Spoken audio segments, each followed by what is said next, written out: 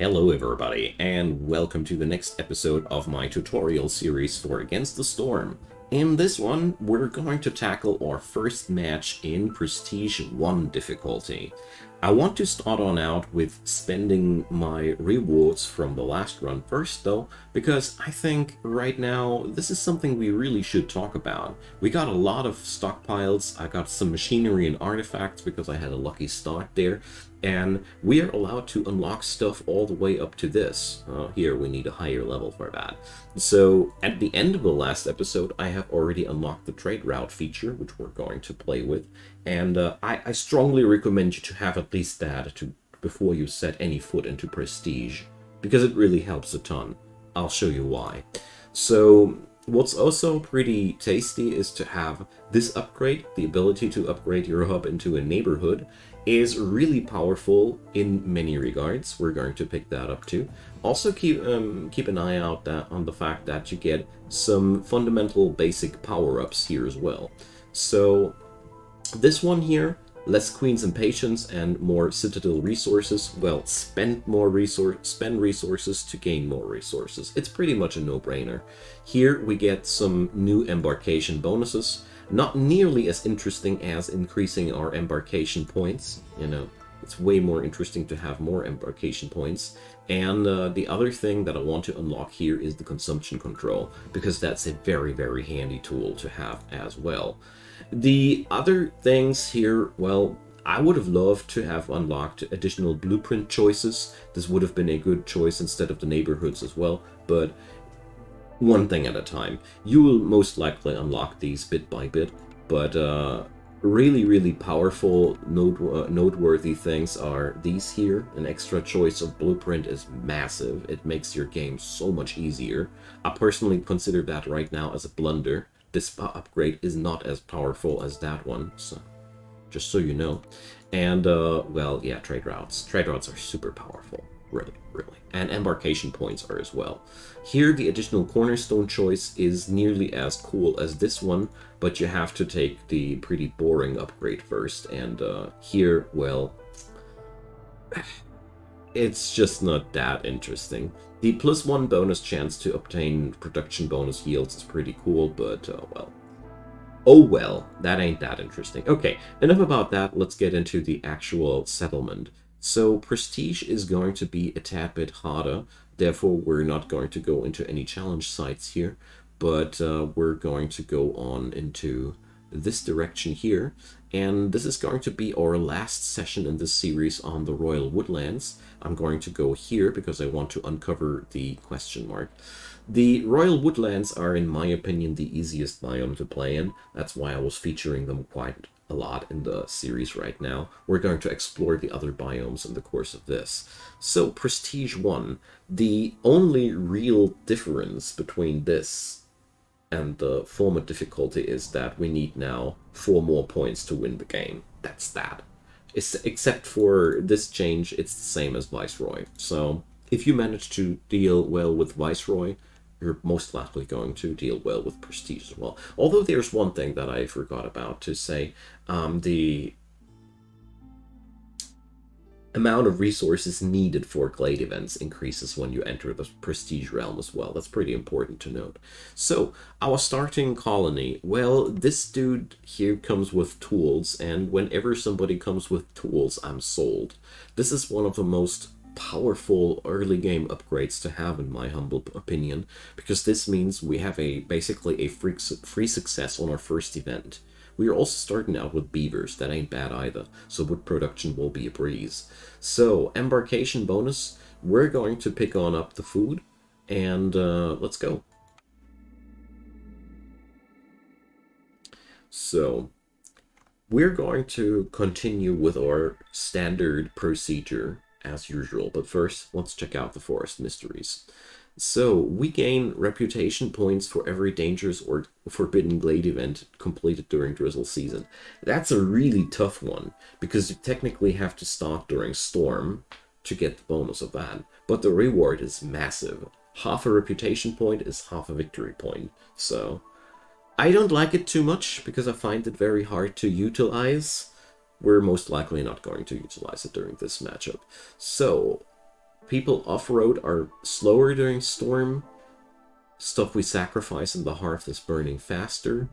And people without complex food and without housing will have a penalty to their resolve stacking up. That's a really nasty debuff, because that means the longer they remain under this status, the more pissed they'll grow.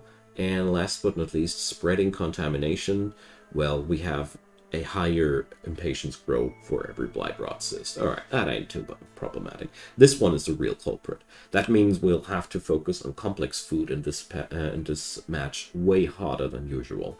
There's always something about the game that you're playing there, and therefore it's really, really, really important to check that out. So while I'm slapping down my standard procedure, a quick pointer on the info box down there, you have a playlist link, so if you want to check on out the other difficulties there, be my guest. And there's also support links down there, featuring PayPal, Patreon, and Buy Me a Coffee as ways and means to support this little channel here, and I'd be really delighted if you did so.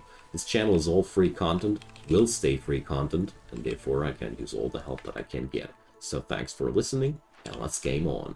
So the first thing that I'm doing here is I'm going to forbid the coal as a fuel, because I want to keep those 20 units of coal. This is a ways and means to finish off events. That's massive. So picking up some dudes and slapping them into the woodcutters camps, because it's really important now that we don't even have any extra woodcutters. And I learned a new nifty little trick. When you hold down control, you're not going to brush anything on the borders of your woodcutters. And we also have a little bit of a different setting now that came with a new update. So we're going to go for either only marked trees, because our tree marking is now really good. No, we're going to go for avoid glades here altogether. So new setting, and now we don't hold left shift anymore. We can just do that by the click of one button. I do like those changes, gotta say. So we're speeding up here a bit and waiting for those buildings to be done. As you see there, the wood is already flowing in. We have no problems whatsoever. So our first cornerstone is going to be found. So Lost in the Wilds, that's a beautiful one. Whenever we open a glade, we get a free villager. I like that one. Firekeeper's armor is something for way higher difficulty levels, and you really won't need it in the very early prestige levels. If you need that, you should really work on your Blight Post construction instead of picking this cornerstone. You're wasting an opportunity there, at least in my opinion. So, Lost in the Wilds it is, and we're going to take a look into the blueprints, because quite often there is already a little bit of something that you'd really like to have. For example, I can already say the simple tools here look really interesting. So does the jerky though. So I'm not really willing to decide on that point, because I cannot say, will I have any source of meat? Will I find a source of meat on one of those glades or whatnot? It's really not foreseeable right now. So we have our first set of orders. I personally like to open up like one or two of them before I stall them. So this one is difficult. Oil is really cool because you can solve glade events with that, but I'm personally a big fan of the Scouts Pack thingy, because that makes so many things happen easier. And we only have to open 4 glades for that.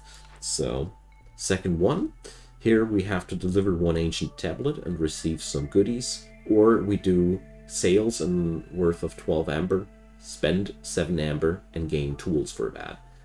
I'm sold for the tools. I'm personally always picking up the tools because I feel like food is way easier to earn. Alright, so we're seeing that. So this is one scenario where I am going to change my course of action for the first time. So usually you see me not opening any small glades or anything. This time we're going to go different. So this guy, interesting. So this guy is going to be on default here for the time being, and left shift to mark that thing. So first off, we have to open up 4 glades in total. You're we're going to take quite a while if we just want to do that via Danger Glades, and orders should be fulfilled ASAP in my humble opinion. And the other thing is we're really low on workers with that start that we chose, so opening up a glade here will give us another villager, which is outright brilliant right now in the current situation, so let's go for that. So we're chopping up that glade. There we go. So we're setting him back to avoid glades again because I don't want any whoopsies. And what do we have here? So we got ourselves a small cache filled with some food and some essence. I personally like to transform them into reputation. And we got ourselves some eggs. That's pretty good. So also we got ourselves another worker, which is the best part about that. So we could now open up more glades, but I won't because I don't want to increase the hostility too fast. So, and besides, it doesn't, new territory is worth nothing without the manpower to fill it. When you start on out with prestige, you gain also access to the Forsaken Altar. Well, we're not going to use this Forsaken Altar at all right now. Oh, I'm out of building projects. Let's change that. Because this is... You can there sacrifice Citadel resources, stuff you buy upgrades with, and or villagers during the storm to get yourself some kick-ass upgrades. So it is entirely not necessary to gimp your run like that on the earlier prestige levels, but if you ever find yourself struggling, the Forsaken Altar can help you in the storm season. So, we got ourselves now the Harvester's Camp. I'm not going to put down a person in here because plant fiber is right now not as interesting to me as a root deposit where we're going to get some food from. Although I lately been told that deposit would be a proper pronunciation, so I'm sorry if I'm scraping on people's ears with that. I'm no native speaker, so sometimes pronunciations just go down the way they do with me. So, there we go. I leave one worker open because there's still the decorations that we're going to build to upgrade our hub. So then we have the first upgrade, and that's coming with 3 mood bonuses. So that's our first gear in a nutshell. And if you were watching the rest of the series as well, you might have already noticed that I kind of like roll like this every time.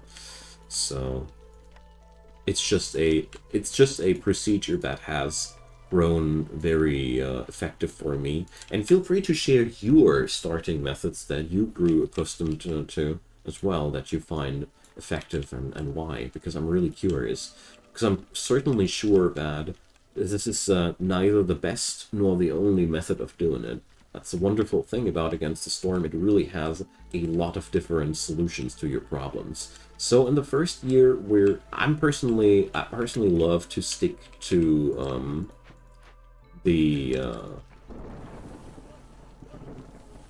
to a very conservative regimen, just collecting the wood, clearing out the areas for the glades that we're going to open in the next year, stuff like that. We're going to do something nifty though. Oh yeah, I'm down. So since we have that nice Aura of Peace thingy, you know, let's try and play around with that. So our beavers have a massive amount of resolve, so that's going to be just fine. We're going to open up that danger glade there during the storm. So let's get ourselves in danger. There we go. This setting here, avoid glades except marked, goes really well with the method of marking that I had before, you know, holding down control. So this way, as long as you have no borders marked, they'll never chop them, and personally like that a lot. So much appreciation to the people sharing these little tips.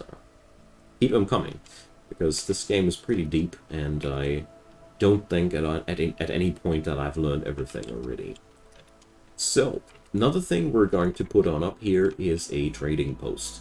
The trading post is one of these wonderful buildings where it really doesn't matter at all where it's being put down. So if you ever have any remote position in your city that you feel like, I'm certainly not going to use that, slap down your trading post there. You're certainly going to enjoy. Also, roads. There we go. So, we got ourselves some lizards. All of us sudden lizard. So, lizard is in so far pretty cool because they make quite good hearth keepers. They have a bonus that gives everybody a +1 on global resolve, but most importantly, the hearth is a warm workplace, and the lizards love to be there. So, Destroyed Cage of the War Beast. That's a new one. That's been updated recently. So, we're going to spawn several pieces of living matter when we trigger that event. That's pretty annoying, but that's just as it is. So, bigger skewers production. We got a trapper's camp here, which can forge meat for us. We got an artisan here, which can make coats, pigments, and barrels for us. We got a smelter here. Well,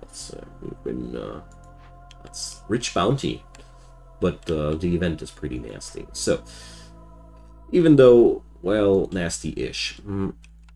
First of all, when you're encountering a new event, always check on out what would happen if it's left unchecked.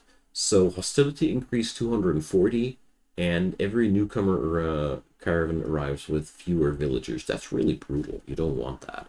So we're going to start on out and choose a reward here. So planks, bigger grill, and that I'm not really convinced. We have the scouts pack already in our order reward. The planks are nice. I don't know if we're going to produce skewers yet, so I'm going to choose that reward instead. So living matter appeared nearby. Living matter appeared nearby. So what's living matter? Living matter is just providing sick rewards at the cost of eating your food. That's pretty much the gist of it. So we're going to retreat, and we're going to put our woodcutters away from that. They're going to do the job for us. And here we're going to face our first real food scarcity. That's okay. We're going to survive through that. This thing is, the rewards for that event are massive. So we gain faster crop planting, we gain parts, and we gain some oil. And here we gain metal, amber, and parts. So metal is always really cool. Metal means you can build yourself tools for free-ish. So we're going to remove one more woodcutter, so we have a constructor here. Basically, we now just have to hold on through until these events here are resolved. This is pretty cool once we have survived it. But one thing is for sure, our colony will have almost no food by the end of this. But that's pretty unimportant in so far, because your dudes, they don't immediately starve or anything. They're just getting more and more pissed the longer they have no food. So we're going to work on out with that. So here we're going to pick up a new caravan of newcomers.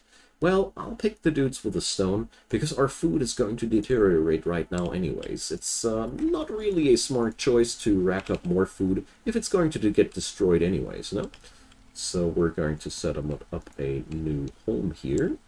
And since we have now workers available again, let's pack in the woodcutters ASAP.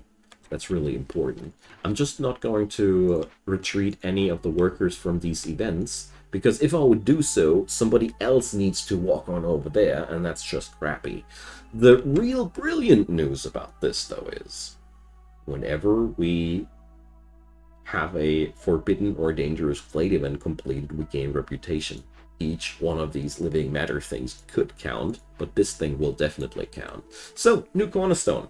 What do we get there? So, whenever brawling need is fulfilled, we gain a bonus. These are really hard to fulfill.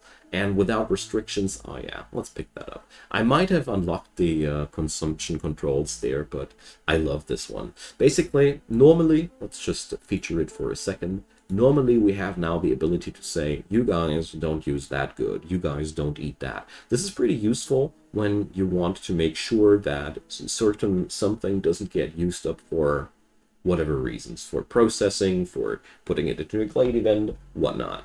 This is really cool, but what's really cool, what's also really cool is a 10% chance to just double every production you do. Every production. That's sick. That's one of my favorite cornerstones to pick, because, you know, that goes from everything, from the most low food production up to the refining of tools, and it's brilliant. So, we have our first trader hitting town any moment, and all workers are getting the work done. That's brilliant. So as you see here, food is running down quite fast. Not as fast as we get the events done, for sure. That's pretty brutal. If you have any sea marrow or oil, any sea marrow available, you can sacrifice it to increase the glade event work speed. That's a pretty good moment to do so, because this is really one of the most uncomfortable situations to be in, and we're in for a rough ride here, that's for sure. Because we have entered the low food land. So luckily our pal Zork is coming around the corner, and he has some food for us. It's, you know, you could now argue with me that it ain't worth buying that food because it's deteriorating right away. But I'd say it's better to get yourself some food now instead of tanking too much of the happiness, because there's no need risking anything bad. We're getting a lot of parts out of the living matter, if I remember correctly. Here, 5 parts. I just sold merely a part of the reward to last through the situation a little bit longer. The thing is just that once these events are resolved, we still won't have any food, and that's where the problems are at. So we have new events unlocked, so let's check that out. More glades unlocked. It's a pretty cool reward for that, though. Let's do that. So we're opening up a lot of glades in this run. Got it. Here we can trade some building materials, or here we gain Sahila's cookbook. So the need for jerky is becoming a thing, so we can finally do our drafting. Here we go. So I definitely want the smokehouse. I just have to find out how we're producing meat, but that's going to be a solvable issue.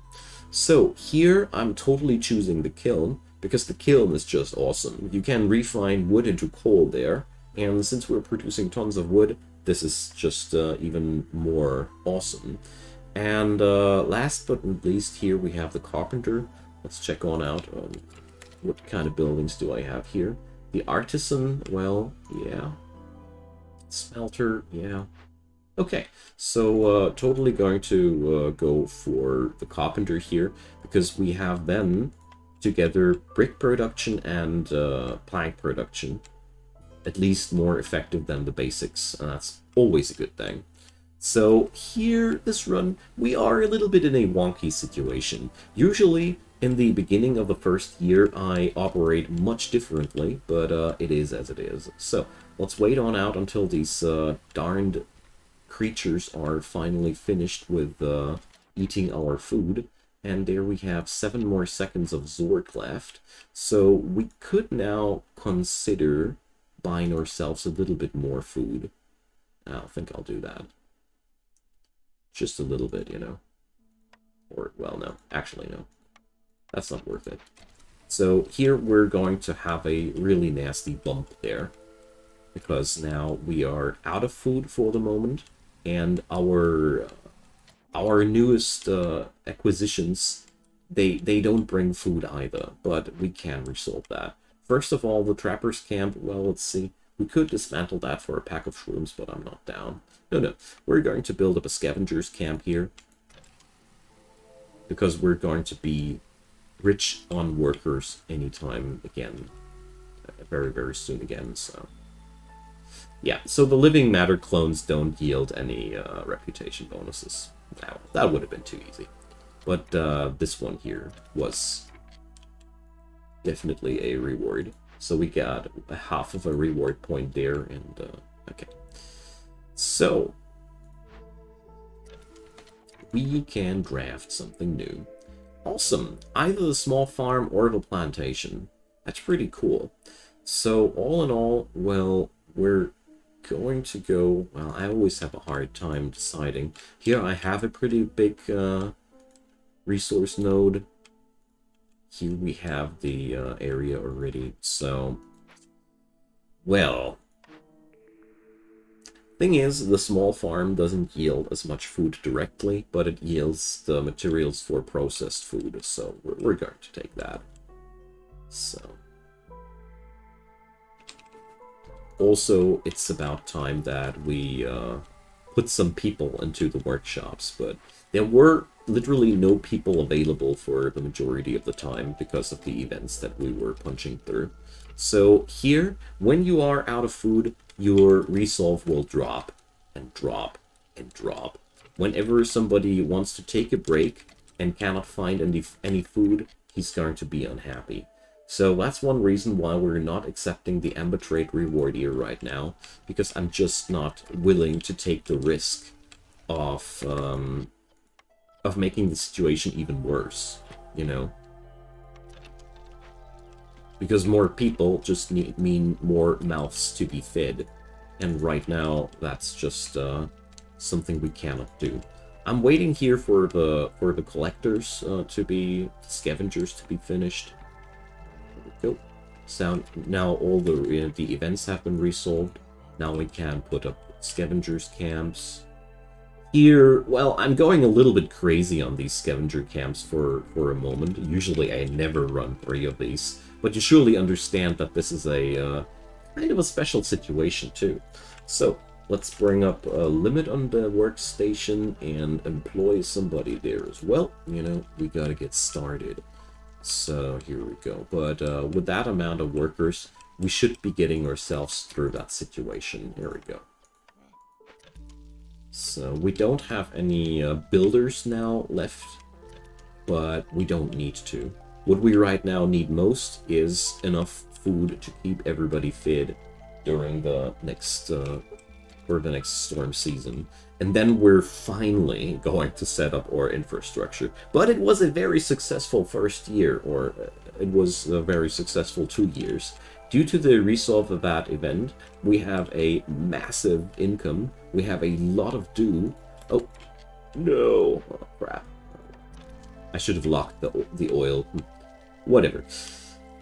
We got ourselves some oil. We got ourselves a huge stockpile of amber. 30 amber is for this part of the game really a lot.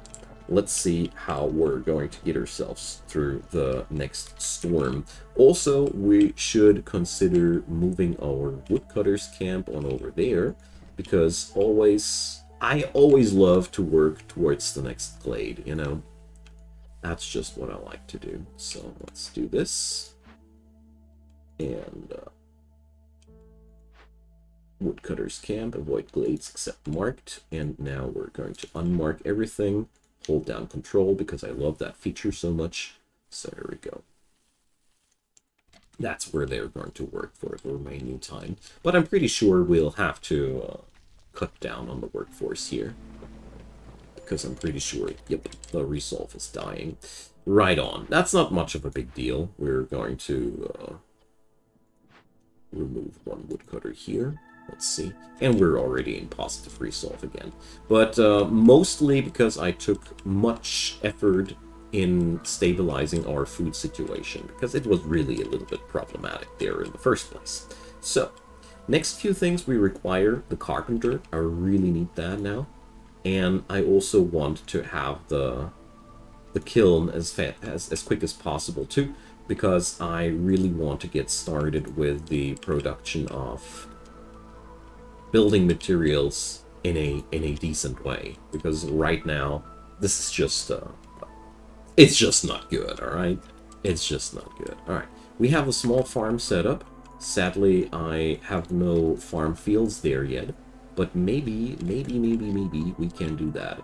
So I'm going to unemploy 2 woodcutters here, mostly because we have such a sick stockpile of wood, so it doesn't really matter. But with 3 workers, I have high hopes that we might actually get those thingies done.